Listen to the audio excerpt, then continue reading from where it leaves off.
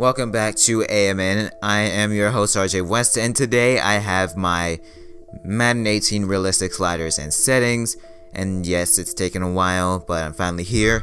And so I want to give a shout out to Charter04 on Operation Sports and TDoggs for the XP sliders.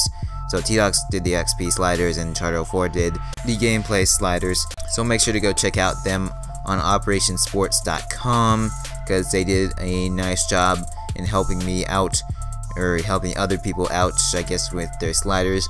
But I just wanted to get this video out for you guys because, like I said, I have guy for Madden 18 or for Madden for sliders. I have guy for MLB for sliders and for 2K for sliders.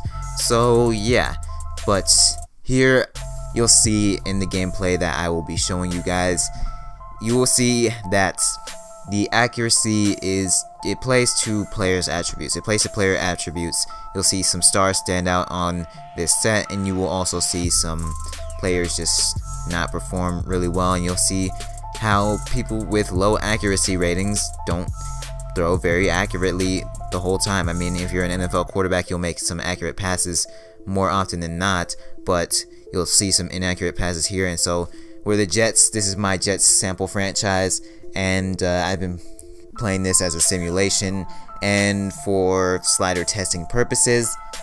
So you'll see here that we have a team. So I built up a nice run defense, but we lack pass rush, and we do have a pretty good pass defense as well, but we lack pass rush.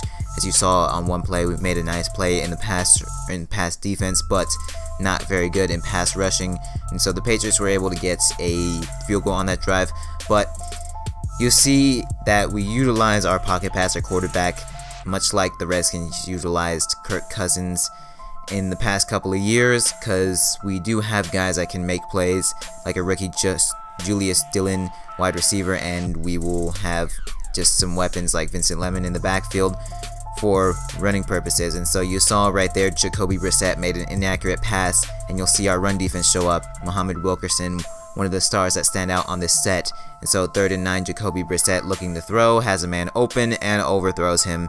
Inaccurate pass because he still doesn't have very good accuracy ratings. So you see that right there, realistic accuracy. And then you see Vincent Lennon taking the handoff once more, and he was really getting the rock a lot in this game. And we were also doing mostly underneath concept because our quarterback Nick Wade is not very good. As you see the fumble right there, it would end up being overturned because he was on the ground, but our quarterback isn't very good or efficient at throwing down the field, so we just threw underneath concepts. As you see right there, the rookie Julius Dillon making the catch and the first down, just playing to their strengths. Nobody's really doing what they shouldn't be doing. And you see right there Vincent Lennon, this time it was a clean fumble, and so Derek Rivers able to recover that and take it all the way for a scoop and score. But you'll see in this slider set that you will see, as I've mentioned before, that players do play to their attributes, and you'll see stars stand out, as I mentioned, and teams that have ideal game plans will go with that. And